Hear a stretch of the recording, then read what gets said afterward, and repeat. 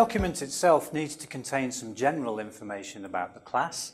For example, the name of the teacher, the date and time of the lesson, what level of class is being taught, and in what room. How many students are we expecting? This is important when we've got things like photocopying and materials to do.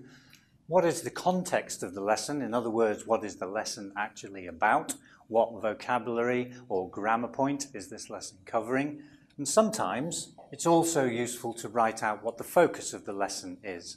So in effect, the context of the lesson is telling us the grammar point. For example, that might be the present continuous tense, whereas the focus is telling us how we're going to go about teaching it. Another example to illustrate this, let's imagine that we were teaching a starter class about colour.